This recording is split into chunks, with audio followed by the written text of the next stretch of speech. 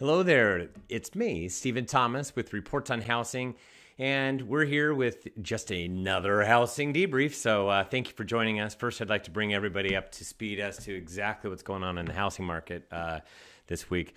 So there's been a giant jump in rates. We got all the way, we were knocking on the door of 5% interest rates, and then along came the jobs report last week, and we'll get into more of that. But what did all of that do to the data?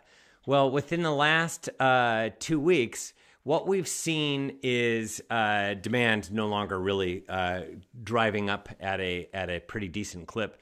As a matter of fact, in looking at all markets combined, we still saw inventories creep up a little bit higher, as well as demand creep up a little bit higher. So overall, for all the metros that we cover, it was at the same rate. So the pace of the market, what we call expected market time, that's the real speed of the market, has not changed in the past 2 weeks.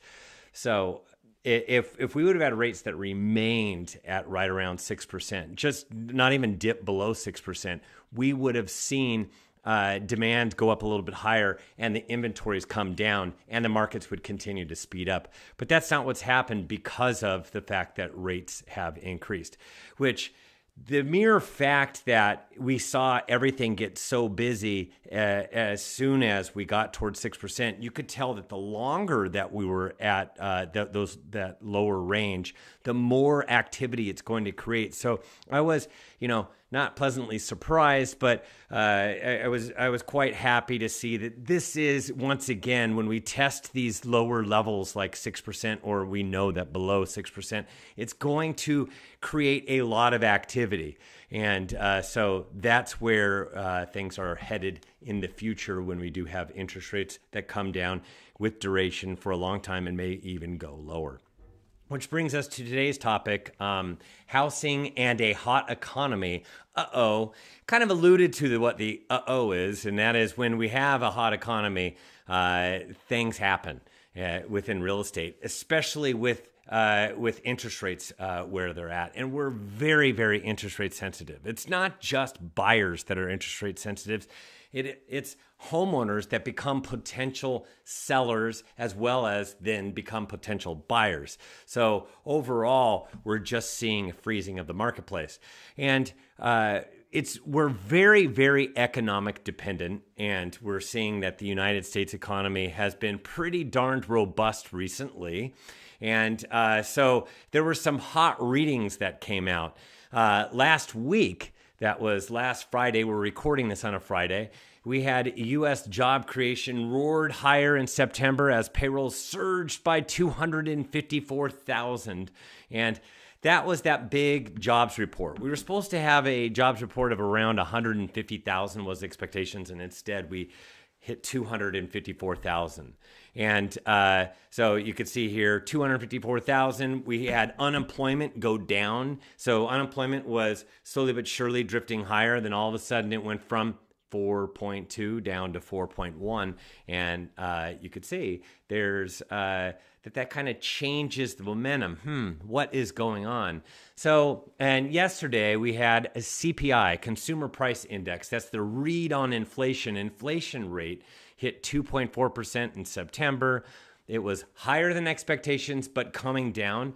And the jobless claims were the highest since August of 2023. That didn't even matter. That is initial jobless claims, and it didn't move the markets because of the CPI. When you looked at core CPI, actually core CPI went up a little bit. That's the blue line.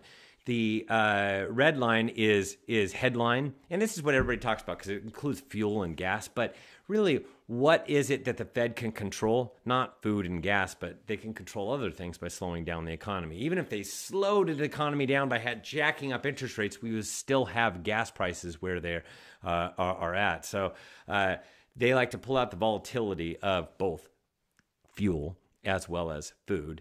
And as a result, you get this core CPI. And that core CPI, it says 3.3%. I'm here to tell you that we've already showed through Wisdom Tree that there is, it's kind of broken, the core CPI, and that's because of the the big, large component of shelter. Shelter is such a large component of the consumer price index that it artificially makes this core look higher, and the reason for that is because of the lag in the rents coming down, and it's not actual rents; it's what they refer to as owner equivalent rent. And what owner equivalent rent is just this giant survey that goes out asking homeowners exactly how much they would rent their house for. So you can understand that that is it's a survey, it's arbitrary, and B, it's a survey and it's arbitrary. How many homeowners really know how much their home can rent out for? So it's just the survey that doesn't make a whole lot of sense. Now, that Wisdom Tree updated that, and it actually shows that core inflation is just bouncing under 2%. So it's where it kind of needs to be. And the Federal Reserve recognizes this. So that's why these numbers it could have moved the market even more back in the day, but it didn't with this slight rise. But more importantly, it washed out the higher initial jobless claims, which would have brought rates down a little bit more. So very few people are talking about that. They're still talking about this robust economy that we're having. And so if you're a cheerleader for housing, if you want housing to thaw out, and you would like for there to be more transactions, more buyers that buy, and more homeowners that place their homes on the market so that there are actually more transactions. Because really, when interest rates are really high, it precludes the number of buyers that can even afford things. It also precludes the number of homeowners that become sellers from so there are not as many homeowners placing their homes on the market, which we've proved in data. And so if you're rooting for the housing market, you're rooting for rates to come down. And that's so that there could be more churn and more people that can now move around the country. You can move around the cabin again, unfasten your seatbelts type of thing. So these last reports are kind of total boo on as far as what people would like to see with the housing market. If you want the housing market to thaw out. That's really what it's about. So I'm showing you this because this is what happened to mortgage rates last week. And it also has some of this week. Some of this week is just bouncing around after Monday going up further. So last Friday and Monday, this thing just screamed higher. Remember, a day prior to the Federal Reserve cutting the rates by 0.5%. As a result, what we saw that very next day when they cut is that rates started to go up, and they continue to go up, and they've continued to go up like crazy. And Friday they jumped up. Monday they went up even further, all because of the jobs report. And so what that told us is that rates were as low as they were going to get prior to the Fed cutting rate, and already had the Fed rate cut baked into the equation. And then the next day, when they heard Federal Reserve Chair Jerome Powell and Jerry talked, everybody was listening, and as a result, they said, you know what, it's not as negative as we thought, and then rates started to rise. That's really what happened, because keep in mind, we were at 7.5 back in May. And then here we are. We had this giant jump in rates over Friday as well as on Monday. And then it just bounced around this high area that we have not seen in a little bit. And so we went from 6.11% all the way up to 6.62%, and that's where we were as of yesterday. So it's kind of a significant jump. I mean, it went up 0.5% in such a short period of time. 1 week ago, not even 1 week ago, 3 weeks ago, we were at 6.11. So it's gone up quite a bit since the Federal Reserve has met.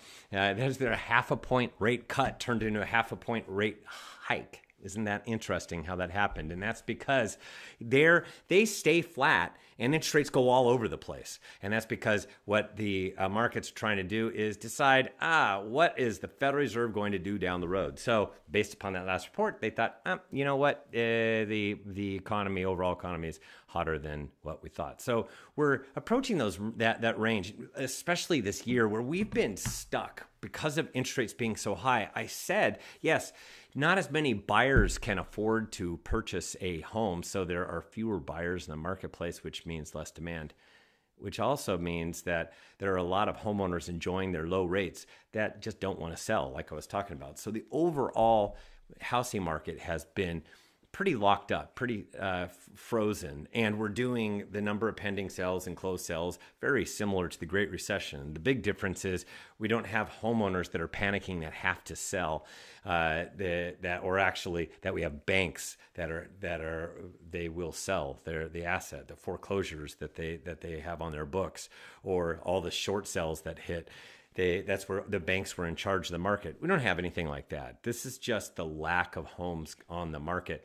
And we actually, the inventories have raised this year, and we've talked about that. And the only reason why they've been raising is because of the fact that there are a few more homes this year compared to last year that came on, and those are just accumulating on the market. It's still far fewer number of homes coming on the market than where we were prior to COVID. And ever since COVID, not a lot of homes coming on the market. So I just want to keep in mind, where have we been over the last year? Pretty much also, this shows you where we've been is when the Fed had not cut rates or anything. They've been all the way up from 8% down to 6.11% prior to even cutting. But I'm pointing out the 8% rate. That 8% rate was 1 year ago from right now. And actually is 1 year ago from like a week from now. 8% is a lot higher than where we are at 6.62%. And then even in May, we were at 7.5%. So 7.5% versus 6.62 is almost a full percentage point less.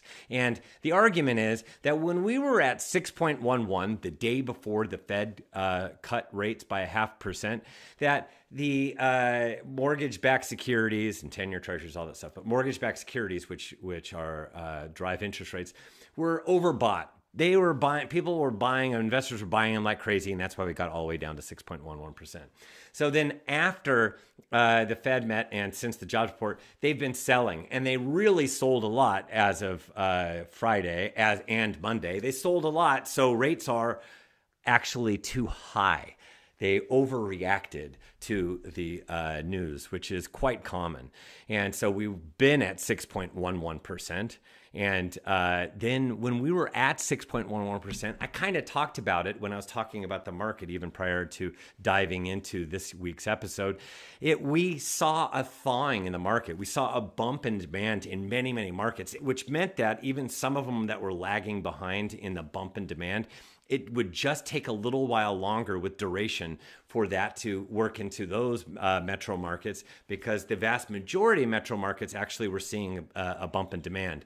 And so it would impact almost all metros after a while as rates continued to be at that low level of 6.11%, knocking on the door of 5%. And you can imagine, once we get below 6%, it goes into the fives, and the lower it gets into the fives, the more activity it's going to create, the more it's going to lure buyers into the marketplace that can now afford to own or look for a home and purchase, as well as many homeowners that feel like, yeah, you know what, the interest rates are just too high. I don't want to sell my home and trade it in for a higher rate. Even if they financially could do it, they didn't want to do it. And that's kind of like this, what people call locked in. I just call it hunkering down. They just want to stay, because why rock the boat when your rate's so awesome? But as rates come down, it's making it so that, it's been a long time since we've been under 6%. As a matter of fact, it was August of 2022. That's a long time ago at this point.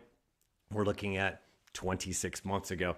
So it's been such a long time that more and more people are just saying, shoot, if we just had something in the fives, it sounds much, much better than where we were. Certainly sounds better than a year ago when we were at 8% interest rates. So you do the math. What will happen is we'll just have a lot more activity. There will be a lot more pending sales activity because more homeowners will engage, as well as a lot more buyers will be in the marketplace. And there'll just be more sales, more movement across the country. And that's really what you want for the economy. For all those people rooting against the housing market and wanting it to slow down and for values just to crash, it's just not going to happen, because homeowners are just so strong. So that if things became too locked up, what they would do is just not sell. That's really what the bottom line is when it comes to the housing market. So if you want the housing market to become a little bit more loose and easier to play in, you want rates to come down, period. And so that's what people are rooting for. And so we already saw that big jump in demand. So we know that jump in demand is going to come down the road when we get interest rates that hover right about 6% again, or even go below 6%, which is projected to be, it could be this year. We'll just have to wait and see, and most likely next year. That's what the prognostication is for everybody. That's what we feel with the various trend lines that we are seeing.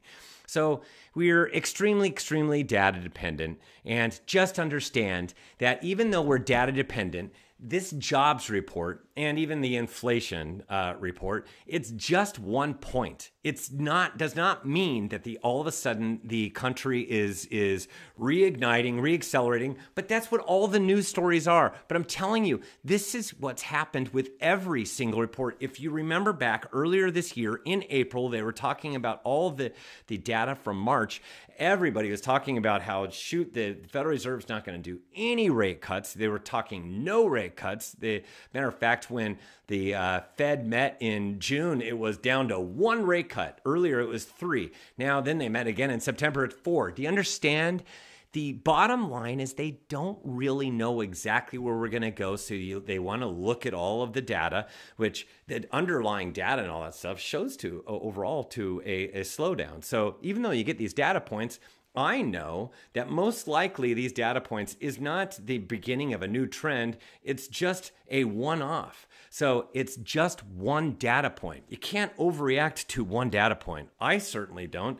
It kind of upsets me that everybody does, but I know what the truth is down the road. That you stick to your guns, you look at the trend analysis, ignore all the noise, ignore all the headlines, and then you'll get the truth of the matter, and that is that trend line most likely is going to continue to be that trend line, but it doesn't follow a perfect path down or up or whichever direction it's going sideways.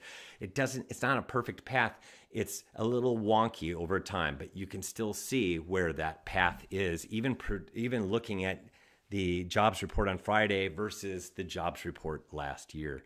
Because what everybody tends to do is overreact. And this is my best analogy is when you buy your brand new car and you get that first scratch. Oh my gosh, that's terrible, that scratch. I can't believe my car is scratched. You overreact to that one scratch, and now you're driving around with a car that has 1,000 scratches. And if you have one more scratch, you don't even recognize it because you already have plenty of scratches on your car. So I like to look at trends. I'm a trend analysis kind of guy. That's why I have a degree called quantitative economics and decision science. This is also known as trend analysis. That's what we do. So October just happens to be a scary month. It's been scary. This is the third year in a row where we've just had a scary month for data for the month of October. It's terrible, and it all has to do with rates climbing to their heights for the year. Although we're lucky this year, we already were at 7.5. If you want to say that 6.6 is a height, it's not nearly a height like what we had the last couple of years, and we already had much higher rates earlier this year. So this is 2 years ago. And I wanted to kind of talk about where we were in September, which led up to 7.37% interest rates in 2022. It was the highest rate of that year, 2022, when the Fed jacked up rates the whole entire year. The rates were at 3.25 and made their way up past 7%. That's how much rates changed that year. And as a matter of fact, they came out of Jackson Hole, Wyoming in August and said, we're going to inflict pain on everybody and companies until we get a control of inflation. And then in September came, just like we had them meet a few weeks ago. They met last year, or 2 years ago in September, and said that they're going to raise it by 0.75 points. And they pledged more hikes. And it just sounded like, oh my gosh, we're going to go a lot higher, when the markets were saying, they're high enough. That's not what they said. They said, don't worry, more pain, higher rates. We're continuing to drive up higher, and rates continue to go up and peaked out in October. And then along came October of last year. So October of last year, we had a headline from the last week a year ago's headline. And remember, we were at about 250,000 this time around.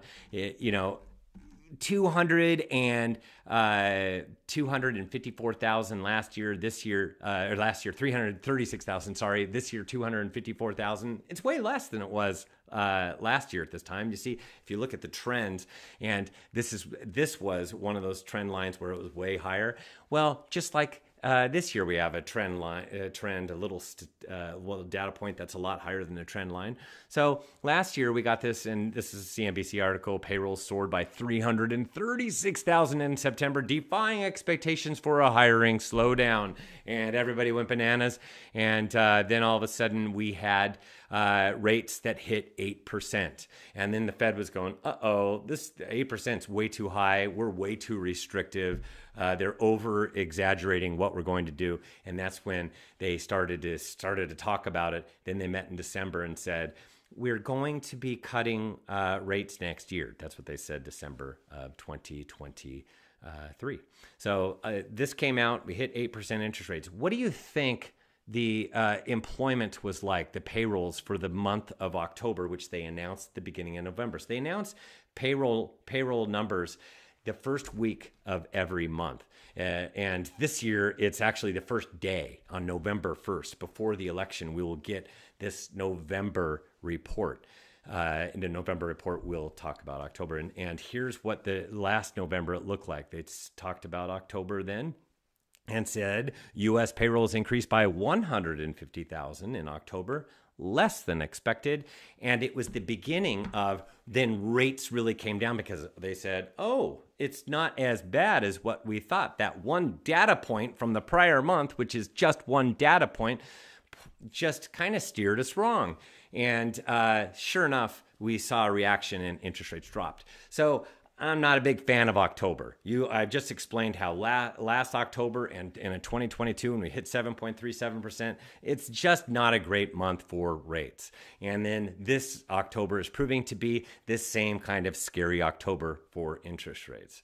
So just an overreaction, and that's what I see in the data. We'll have to see. We'll find out November 1st, just a few days before the Friday before elections. And you know what? I can't wait to say then goodbye October, hello November. Let's see what the data looks like in November compared to what we've just seen in October, which is a bunch of one-offs. And but we'll wait and see. The underlying data points to that. We had the initial jobless claims yesterday, and it was way higher than expectations, and nobody was really paying attention. They were still focusing on last week's jobs report and yesterday's CPI. You got to look at the whole picture as well as everything else. As a matter of fact, we have a data point today that is another inflation gauge that came back lower than expectations. Just nobody follows it. So anyways, if you like what you're seeing, subscribe to the channel. You can do that by just clicking subscribe and hitting the like button. And you can also ask any questions that you're thinking of. Or if you want to see a specific program topic, please let us know. If you want to subscribe to one of our many housing reports, we have them that all over Southern California. There's a report for each county, as well as we have one in the Bay Area, and we have one in Phoenix and Vegas. So you know what? Look us up, reportsonhousing.com. The most recent one was, and we're going to be writing a new report next week, it was a jump in demand. That was for some markets, but there were some metros that didn't quite get that jump in demand because we just weren't at that low rate for long enough. And we wrote a report called Crickets. So it just depended upon which metro you were in as to along the coast here in SoCal and in the Bay Area, they got the jump in demand, but the inland counties, they got crickets. So if you'd like to get a free month, utilize the coupon code HOT. So thank you so much for joining us. Appreciate it. This has been a lot of fun to put these together and bring everybody the latest and greatest in the data, what to properly expect, and to kind of like read between the lines. What does all this mean? What does this mean for housing? I think these are just one-offs, and we're oversold in mortgage-backed securities, which means that as soon as we get a report that shows that things are not as hot as what they had thought, you're going to see people jump back into mortgage-backed securities because it's kind of creating a new top. So we'll see rates float down. That's to come. Thank you so much for joining us. Have a fantastic finish to your week, and we will see you on the other side.